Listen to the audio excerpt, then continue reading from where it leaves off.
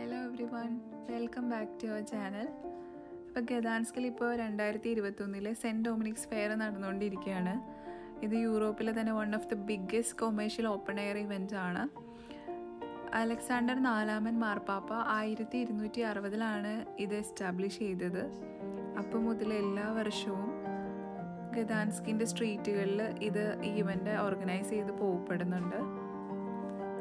During and after second world war ഒരു short ബ്രേക്കൊക്കെ എടുത്തു. വീണ്ടും അതിന് ശേഷം ഇവർ കണ്ടിന്യൂ ചെയ്ത് പോകുന്ന ഒരു ഇവൻ്റ് തന്നെയാണിത്. അപ്പോൾ 2021 24th of ജൂലൈയിലാണ് ഇത് സ്റ്റാർട്ട് ചെയ്തിട്ടുള്ളത്. 3 ആഴ്ചയാണ് ഇത് നീണ്ടു നിൽക്കുന്നത്. അതായത് 15th of ഓഗസ്റ്റിന് ഇത് ക്ലോസ് ചെയ്യും. 760ാമത്തെ സെൻറ്റ് ഡൊമിനിക്സ് ഫെയർ ആണ് ഇപ്പോൾ നടന്നുകൊണ്ടിരിക്കുന്നത്. അപ്പോൾ ഇതിലെ കാഴ്ചകളും കാര്യങ്ങളൊക്കെ നമുക്ക് കാണാം. ഈ 3 weeks ഗദാൻസ്ക് മൊത്തത്തിൽ കംപ്ലീറ്റ് ആയിട്ട് തന്നെ മാറുന്ന ഒരു സമയമാണ്. സമ്മർ ടൈമിൽ വളരെ പോപ്പുലറായിട്ടുള്ള ഒരു സിറ്റിയാണത്. പക്ഷേ ഈ ഇവൻ്റ് തുടങ്ങി കഴിഞ്ഞ് കഴിയുമ്പോൾ അത് കൂടുതൽ ക്രൗഡഡ് ആവും സാധാരണത്തെക്കാളും. പിന്നെ മെയിൻ ടൗണിലെ മോസ്റ്റ് ഓഫ് ദ സ്ട്രീറ്റ്സ് കാർസിന് വേണ്ടി ക്ലോസ്ഡ് ആയിരിക്കും. അവിടെയൊക്കെ സ്റ്റോളുകളും ഷോപ്പുകളൊക്കെ പുതിയത് സ്റ്റാർട്ട് ചെയ്തിട്ടുണ്ടാവും. Mayor of the city of ഗദാൻസ്ക് keys hand over ചെയ്യുന്നത് വഴിയായിട്ടാണ് ഈ സെറമണി ഓപ്പൺ ആവുന്നത്. ഈ ഓപ്പണിംഗ് സെറമണി നമുക്ക് പബ്ലിക്കിന് അലൗഡ് അല്ല. നമുക്ക് ഫേസ്ബുക്കിൽ ബ്രോഡ്കാസ്റ്റ് ചെയ്യുന്നതാണ്. അപ്പോൾ നമുക്ക് ലൈവായിട്ട് തന്നെ പ്രോഗ്രാമൊക്കെ കാണാനായിട്ട് പറ്റും. ഭാഗമായിട്ട് ഓപ്പണിംഗ് പരേഡ് ഇവിടെ നടക്കുന്നുണ്ടാവും. അപ്പോൾ കളർഫുൾ ക്യാരക്ടേഴ്സും നമുക്ക് ഈ ഫെയർ നടക്കുന്ന സ്ട്രീറ്റിൽ കാണാൻ പറ്റും. അതുപോലെ തന്നെ മൈംസും ക്ലൗൺസിനെയും പിന്നെ ഓരോ സീൻസ് പ്ലേ ചെയ്യുന്നവരെ അല്ലെങ്കിൽ ഓരോരുത്തരും അവരുടെ ക്രാഫ്റ്റ്മാൻഷിപ്പ് കാണിക്കാനായിട്ടുള്ളത്. പിന്നെ അതുപോലെ തന്നെ ഇതിൻ്റെ ഒരു വലിയ ഭാഗമാണ് ക്രിംസൺ റൂസ്റ്റേഴ്സും. ഇതൊക്കെ നമുക്ക് ഇതിൻ്റെ ഭാഗമായിട്ട് കാണാനായിട്ട് പറ്റും. വീക്കെൻഡ്സിൽ ആംബർ മ്യൂസിയം ഓപ്പൺ ആവും. അതുപോലെ തന്നെ ഫീസ്റ്റ് ഓഫ് ബ്രെഡ് അവിടെ നടക്കുന്നുണ്ട്. അതിൽ കോമ്പറ്റീഷൻസ് ഉണ്ടാവും. അതുപോലെ തന്നെ എക്സ്പേർട്സിൻ്റെ അഡ്വൈസൊക്കെ നമുക്ക് അതിൽ കിട്ടും.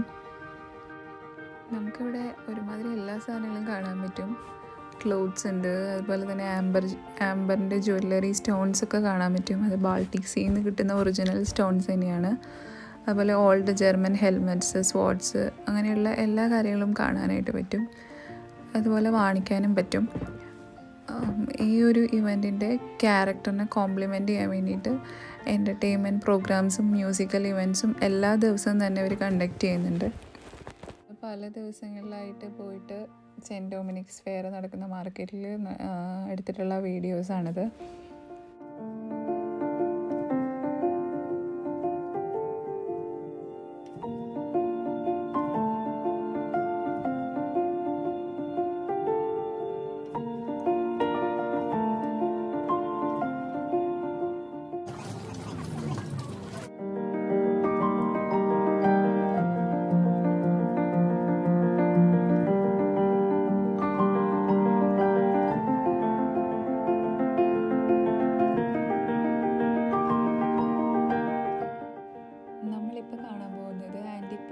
ഒരു ലാർജ് കളക്ഷനാണ്. മെയിൻലി യുദ്ധം നടന്ന സമയത്ത് പട്ടാൾക്കാർ യൂസ് ചെയ്തിരുന്ന അവരുടെ ബുള്ളറ്റ് പ്രൂഫ് ഹെൽമെറ്റ്സ്, ബൈനോക്കുലേഴ്സ്, പിന്നെ പട്ടാളക്കാരുടെ ഡ്രസ്സുകൾ, സ്യൂട്ടുകൾ, തണുപ്പിനെ പ്രതിരോധിക്കാൻ വേണ്ടി അവർ യൂസ് ചെയ്തിരുന്നത്, ക്യാമറകൾ, ഇതെല്ലാം തന്നെ ഒരുപാട് വർഷത്തെ പഴക്കമുള്ളതാണ്. 2ാം ലോക മഹായുദ്ധത്തിൻ്റെ സമയത്തും അതിന് മുൻപും അവർ യൂസ് ചെയ്തിട്ടുള്ള ഒരു ആൻറ്റിക്കായുള്ള പ്രോഡക്റ്റ്സാണ് ഇതെല്ലാം. അതുപോലെ തന്നെ പഴയ കാലത്ത് ഒരുപാട് വാച്ചിൻ്റെ കളക്ഷൻസ് നമുക്കിവിടെ കാണാനായിട്ട് പറ്റും. അതുപോലെ മറ്റ് ആക്സസറീസുകൾ ഇവിടെ ഒരുപാടുണ്ട്. പിന്നെ കോൺസെൻട്രേഷൻ ക്യാമ്പിൽ പട്ടാൾക്കാർ ഉപയോഗിച്ചിരുന്ന മാസ്കുകളും അവരുടെ കോസ്റ്റ്യൂംസും അങ്ങനത്തെ കാര്യങ്ങളും ക്യാമറകളും ബൈനോക്കുലേഴ്സും ഒക്കെ നമുക്ക് കാണാനും കാണിക്കാനും ഒക്കെ പറ്റും.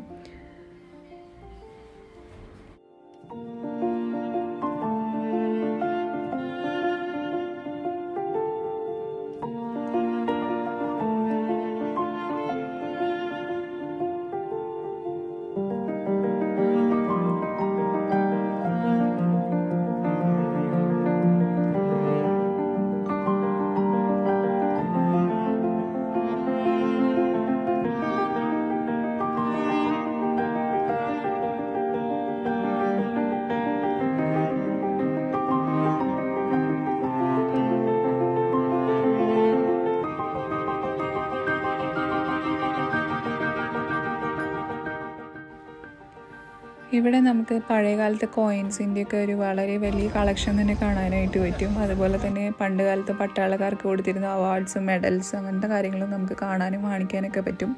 അപ്പോൾ നാട്ടിൽ കുറേ പേരൊക്കെ അങ്ങനത്തെ കളക്ഷൻസൊക്കെ ഉള്ളവരുണ്ട്.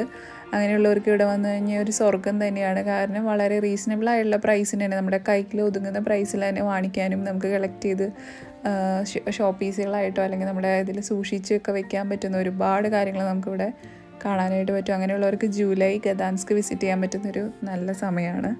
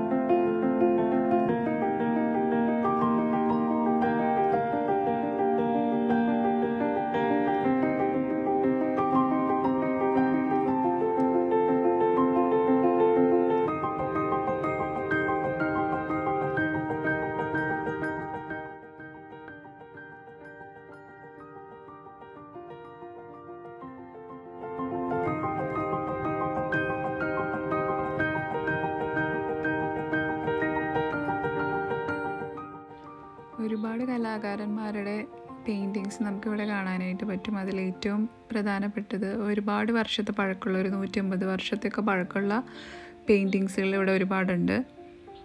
അതുപോലെ തന്നെ പുതിയ കലാകാരന്മാരുടെ പെയിൻറ്റിങ്സ് ഇവിടെ ഉണ്ട്. അപ്പോൾ നമുക്ക് നമ്മുടെ ടേസ്റ്റിനനുസരിച്ചും ഇഷ്ടത്തിനനുസരിച്ചൊക്കെ നമുക്ക് ചൂസ് ചെയ്യാവുന്നതാണ്.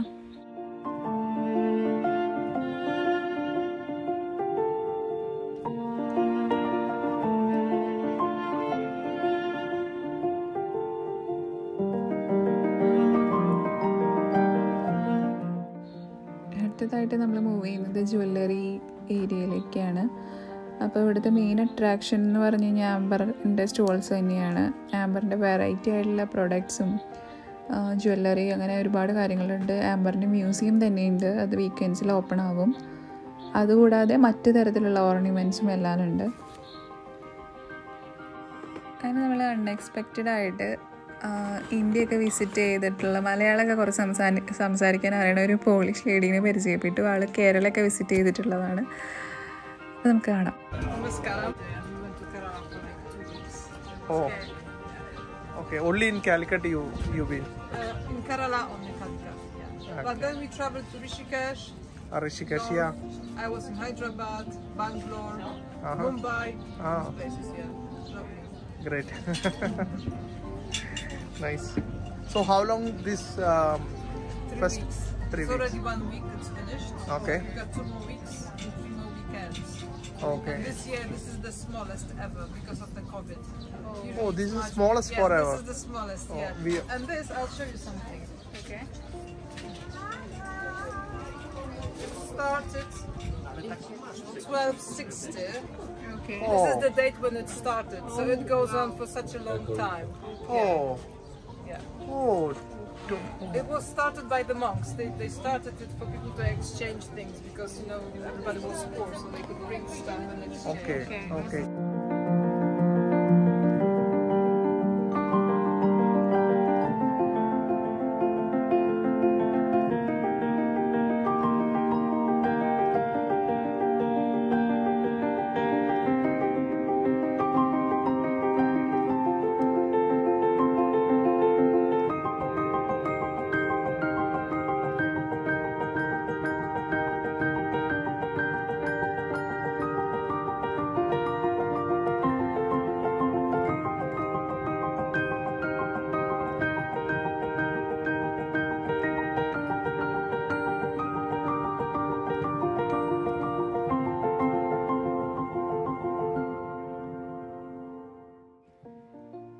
ആംബർ സ്റ്റോൺസ് കൊണ്ടുള്ള ജ്വല്ലറി അല്ലാത്ത മറ്റ് ജ്വല്ലറിയുടെ ഷോപ്സും ഇവിടെ കുറേ ഉണ്ട്.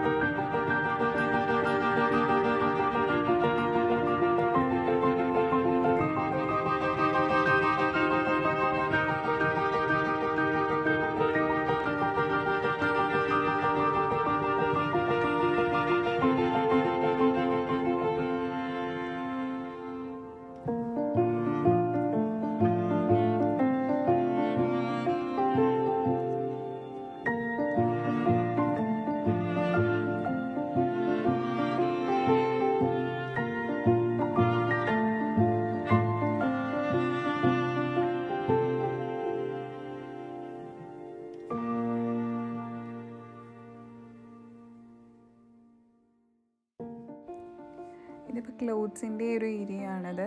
വിൻ്ററിൽ ഇടാൻ പറ്റിയതും സമ്മറിൽ ഇടാൻ പറ്റിയതുമായിട്ടുള്ള ഒരുപാട് തരം ക്ലോത്തുകൾ ഇവിടെ അവൈലബിൾ ആണ്. കളർഫുള്ളായിട്ടുള്ള ക്ലോത്തുകളുണ്ട്. അതുപോലെ തന്നെ ഓർഗാനിക് ആയിട്ടുള്ള ഓരോ ബ്രാൻഡ്സിൻ്റെയൊക്കെ ക്രീംസും അതുപോലെ വെറൈറ്റി ആയിട്ടുള്ള ഒരുപാട് പ്രൊഡക്ട്സ് ഇവിടെ അവൈലബിൾ ആണ്.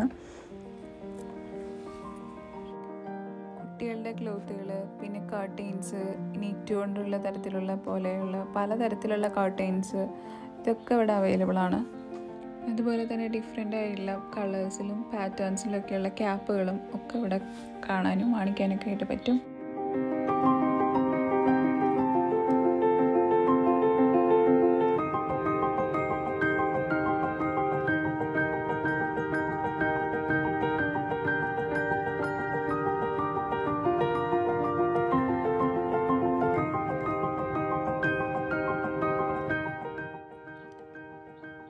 സ്ട്രീറ്റിൽ കൂടെ നമ്മൾ നടക്കുമ്പോൾ കുറേ ഫുഡ് സ്റ്റോൾസും ഫുഡ് ട്രക്സൊക്കെ ഉണ്ട്.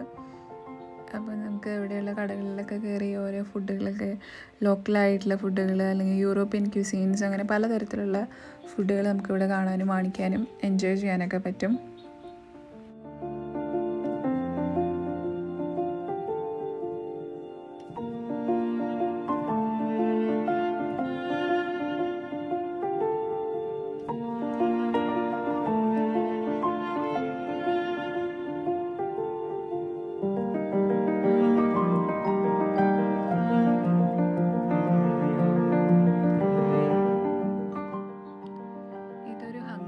ട്രഡീഷണൽ ഫുഡിൻ്റെ ഒരു സ്റ്റോളാണ്. ഈ സ്റ്റോളിൻ്റെ മുന്നിൽ ഒരു വലിയ ക്യൂ തന്നെ ഉണ്ടായിരുന്നു. അപ്പോൾ ഇത്ര ആൾക്കാർ ക്യൂ നിൽക്കുന്നുണ്ട്. അപ്പോൾ നമ്മളും വിചാരിച്ചു എന്താണെന്ന് നമുക്കൊന്ന് എക്സ്പ്ലോർ ചെയ്ത് നോക്കാമെന്ന്. അപ്പോൾ നമ്മളും ഇവിടെ നിന്ന് ഫുഡ് മേടിച്ചായിരുന്നു. അപ്പോൾ ഒരു പ്രത്യേക തരത്തിലുള്ള ബ്രെഡ് എണ്ണയിൽ വറുത്തെടുത്തിട്ട് അതിൻ്റെ ഉള്ളിൽ നമ്മൾ പറയുന്ന തരത്തിലുള്ള സ്റ്റഫിങ് ചെയ്ത് തരാണ്. നല്ല ടേസ്റ്റി ആയിട്ടുള്ള ഒരു ഐറ്റം ആയിരുന്നു ഇത്.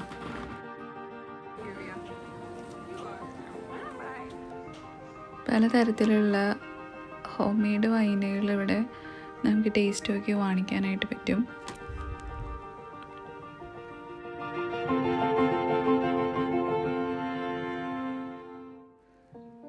അപ്പോൾ നമുക്കിവിടെ ഒരു വലിയ ഏരിയ തന്നെയുണ്ട്. നമുക്ക് ഇരിക്കാനും വർത്താനം പറഞ്ഞിരിക്കാനും അല്ലെങ്കിൽ നമുക്ക് വാങ്ങിച്ച ഫുഡ് ഡ്രിങ്ക്സൊക്കെ ഇരുന്ന് കഴിക്കാനും എൻജോയ് ചെയ്യാനും ഉള്ള ഒരു വലിയ ഏരിയ തന്നെയുണ്ട്. തൊട്ടടുത്ത് തന്നെ കുട്ടികൾക്ക് കളിക്കാൻ പറ്റുന്ന ഒരു ഏരിയ ഉണ്ട്. അപ്പോൾ നമുക്കൊക്കെ ഇരുന്ന് വർത്താനമൊക്കെ പറഞ്ഞിരിക്കാം. കുട്ടികളവിടെ കളിച്ചുകൊണ്ടിരിക്കുമായിരിക്കും. അപ്പോൾ അതൊരു നല്ല ഈവനിങ്ങിലൊക്കെ നല്ലൊരു ഫണ്ണായിട്ടുള്ളൊരു ടൈമായിട്ട് നമുക്ക് ഇവിടെ സ്പെൻഡ് ചെയ്യാം.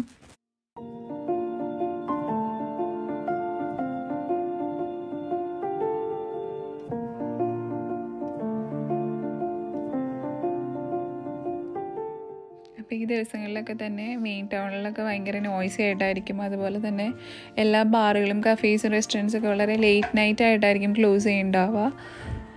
അപ്പോൾ കോവിഡ് ടൈം ആണെങ്കിലും നല്ല നൈസ്ലി കണ്ടക്റ്റഡ് ആയിട്ടുള്ള ഒരു ഇവൻ്റ് തന്നെയാണത്. അപ്പോൾ ആർക്കെങ്കിലൊക്കെ താല്പര്യം ഉണ്ടെങ്കിൽ ജൂലൈയിൽ ഇവിടെ വിസിറ്റ് ചെയ്യുക. അപ്പോൾ ഇനിയൊരു വീണ്ടും നല്ല കാഴ്ചകളായിട്ട് വീണ്ടും കാണാം. ബൈ.